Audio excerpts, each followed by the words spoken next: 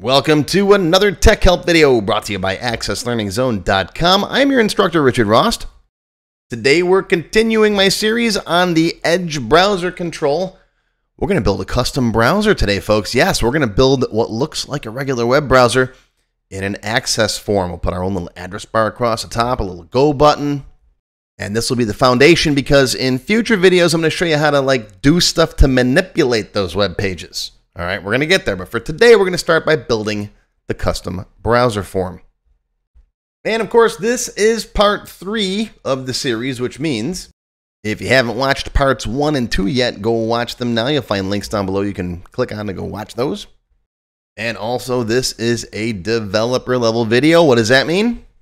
Well, that means we're going to be doing some VBA programming today, folks. So if you've never done any VBA programming, don't panic, go watch this video first. It's about 20 minutes long. It teaches you everything you need to know to get started. VBA is not scary, and we're not going to be doing a ton of it. We're not going to be writing dozens and dozens of lines of code, just a couple here and there, just to make this web browser thing work. All right, these are free videos. They're on my website. They're on my YouTube channel. Go watch those and then come on back. Okay, here I am in my Tech Help free template. This is a free database. You can grab a copy off my website if you want to, but for today's video, we're just going to play with the main menu here, so you can do this in any database you want. Let's go into design mode. Now I'm going to make this thing big like that because we're going to put a nice big browser in here. I'm going to keep some of this stuff. We're going to get rid of some of the other stuff. So get rid of that. We're going to get rid of these buttons. We're going to get rid of, well, I'll keep that field. We'll keep one button around. This is going to be our URL bar where we type in the address we want to go to. So I'm going to put in here my URL as the label. And then this guy, we're going to call it my URL. I'm not using URL because the functions we're going to be dealing with have URL as a parameter, so I don't want anybody getting confused. So we're going to call this one my URL, or call it URL text, or whatever you want to call it. And this was formerly a date field, so we're going to get rid of that format and the control source. Okay, so just my URL, it's blank. Now, in the data portion of it for the default value, I'm going to put in here inside of quotes about : blank. Just like that here. I'll zoom in so you can see it. It's about blank. In a web browser, by default, if you type in about blank, without the quotes obviously, it'll put you on a blank page. All right, if I load up Bing and type in about blank like that, it goes to a blank page. And so we're just going to tell the browser you're starting off on a blank page. I don't really want to go anywhere when the form loads.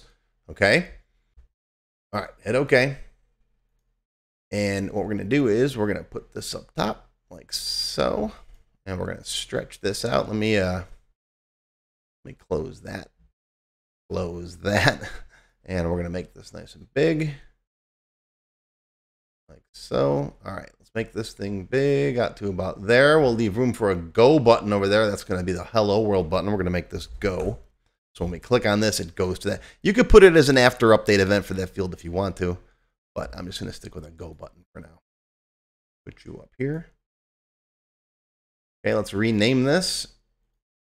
We'll call this the go button. Go BTN. Now, if you look, we got a bunch of code underneath this form we got to clear out. So I'm going to right click build event. Just clear out all the stuff we don't need from in here. All right, we don't need this customer open form stuff, blah, blah, blah. My form load event, I'm going to rem that out for now. That's just something that I have that just positions the access window where I record my videos. So you don't even need that. That's just mostly for me. Leave the status function or subroutine because we're going to use the status box a lot in future videos. So we're going to do that. And there's our code for our go button. We'll get to that in just a minute. We can get rid of hello world. So we're pretty much blank except for the status and the empty frame for the go button there. Okay. All right. Save it. We're going to slide the Access Learning Zone logo to the bottom left corner. Don't you dare delete that. We're going to take the status box and we're going to slide it up here because normally with a web browser, you don't need to see this. But for the purposes of class, for teaching you stuff, I find it's helpful to be able to see what's going on. But we're going to put some stuff. We're going to status some of the events as they happen. Okay. Next up's the man of the hour, right? Form design. Grab the browser control. This guy right there. Drop it on the form. Cancel this thing. And then we're going to size it so it fits nicely right there. Beautiful. And yeah, you can make some minor adjustments. Move this over. Make this a little bit bigger. Whatever you want to do. Make it look pretty. Okay. I'm going to open up this guy's properties. I'm going to set the name of it to WB, just like I did in the last couple classes. If you want also here in the control source, you can also put about blank like that in the control source there. So the browser opens up on a blank page as well. Let's save it, close it, open it back up again. Again, I got a button up here on my quick launch toolbar to open up main menu F. If not, you can just come down here. Now, one thing I don't like about this, and I mentioned this in the previous video, is the fact that it's transparent. So I'm going to throw a white box behind it, just like I did before.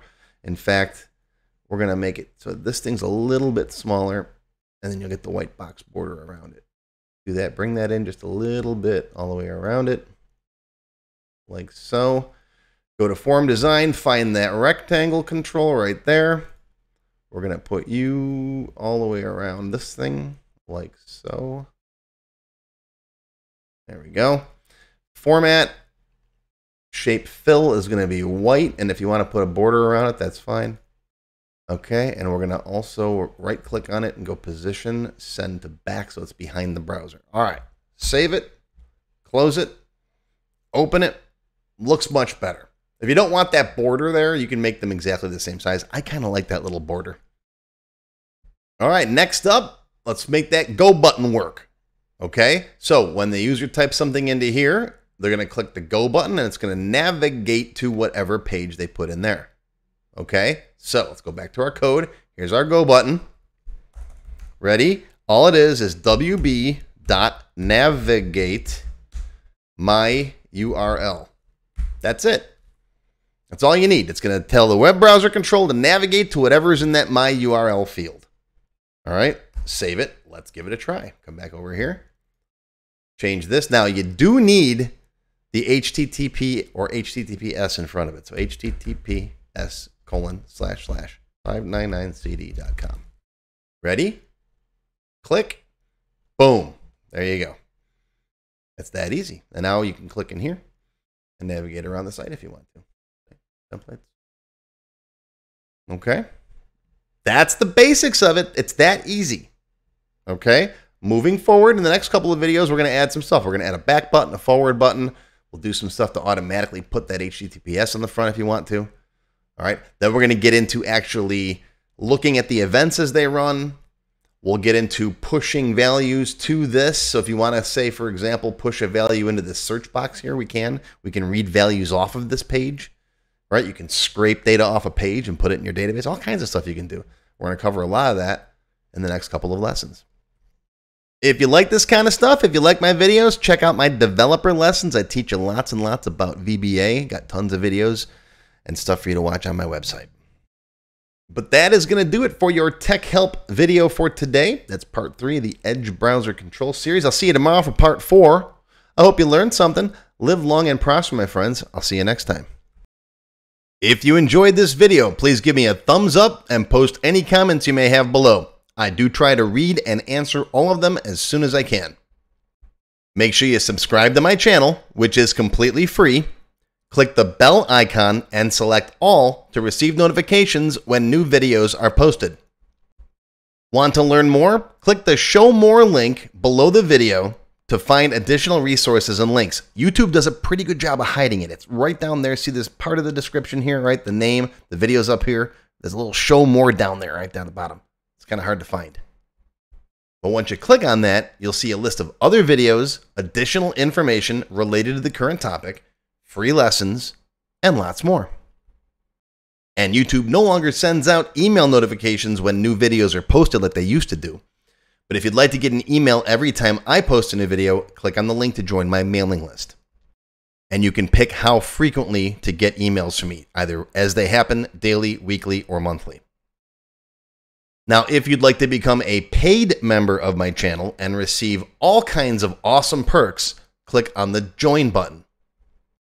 You'll see a list of all the different membership levels that are available, each with its own special perks, including my extended cut videos, access to my code vault, lots of VBA source code in there, template downloads, and lots more. I'll talk more about these perks at the end of the video. Even if you don't want to commit to becoming a paid member, and you'd like to help support my work, please feel free to click on the tip jar link. Your patronage is greatly appreciated and will help keep these free videos coming. I got some puppies to feed. But don't worry, no matter what, these free Tech Help videos are going to keep coming As long as you keep watching them, I'll keep making more, and they'll always be free. Now, if you really want to learn Access and you haven't tried my free Access Level 1 course, check it out now. It covers all the basics of Microsoft Access, including building forms, queries, reports, and more. It's over 4 hours long. You can find it on my website or on my YouTube channel. I'll put a link down below you can click on. And did I mention it's completely free? The whole thing, free, 4 hours. Go watch it. And okay, a lot of you have told me that you don't have time to sit through a 4-hour course. So I do now have a quicker Microsoft Access for Beginners video that covers all the basics faster in about 30 minutes. And no, I didn't just put the video on fast forward. But I'll put a link to this down below as well. Now, if you like level 1, level 2 is just $1. That's it, $1. And that's another whole 90-minute course. Level 2 is also free for paid members of any level, including supporters. So if you're a member, go watch level 2. It's free. Okay, want to get your question answered in a video just like this one? Visit my TechHelp page and send me your question there. Members get priority, of course. While I do try to read and respond to all of the comments posted below in the comments section, I only have time to go through them briefly a couple of times a month, and sometimes I get thousands of them. So send me your question here on the TechHelp page, and you'll have a better chance of getting it answered. And while you're on my website, be sure to stop by my Access forum. We've got lots of lively conversations about Microsoft Access and other topics. I have a fantastic group of moderators who help me answer questions. Shout out to Alex, Kevin, Scott, Adam, John, Dan, Juan, and everybody else who helps out on the site. I appreciate everything you do. I couldn't do it without you. Be sure to follow my blog, find me on Twitter, and of course on YouTube. Yeah, I'm on Facebook too, but I don't like Facebook. Don't get me started. Now, let's talk more about those member perks if you do decide to join as a paid member. There are different levels: Silver, Gold, Platinum, and Diamond.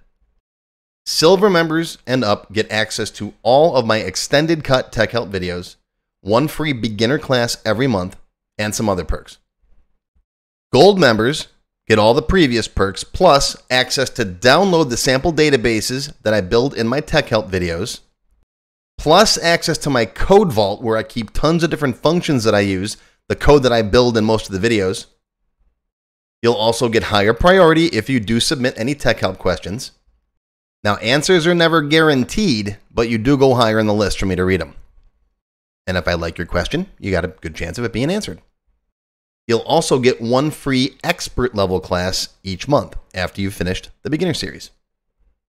Platinum members get all the previous perks plus even higher priority for TechHelp questions. You get access to all of my full beginner level courses for every subject. And I cover lots of different subjects like Word, Excel, VBA, ASP, lots of different stuff, not just Access. These are the full-length courses found on my website. You get all the beginner ones. In addition, once you finish the expert classes, you get one free developer class per month. So lots of training. And finally, you can also become a Diamond sponsor.